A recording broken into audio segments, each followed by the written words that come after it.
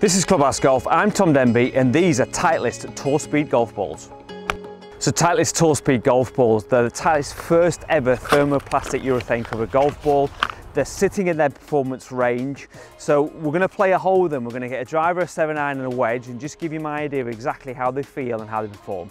So the Tour Speeds, it's a 3-piece construct golf ball. We've got a core in here that was designed to create a lot of ball speed and create more speed off your face, but also then we've got the thermoplastic urethane cover, which is there to create durability, but also to give you some feel around the green. So one thing I do like about this ball is we've got an arrow on top here where it says Tour Speed, which will help you with your putting obviously, but also for me it helps you line up, so you can line this down the fairway where you want it to go, and you're pretty confident you're lined up in the right way.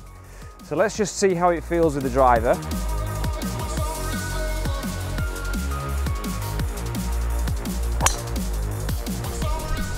Oh yeah, that felt really good off it.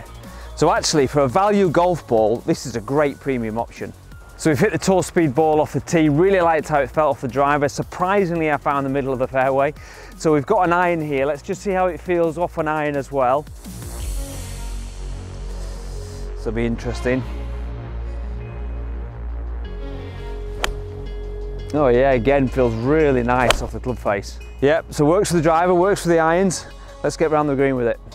So according to Titleist, this is where this ball should come into its own in and around the green here. So we've got a little 30-yard pitch here. So let's just see if we can get some action on this golf ball and just see how good it is. So having played the hole there, it's a great golf ball. It's a ball that's definitely getting a premium quality performance out of it at a value cost there. So if that's what you're looking for, the Tour Speed is perfect for that.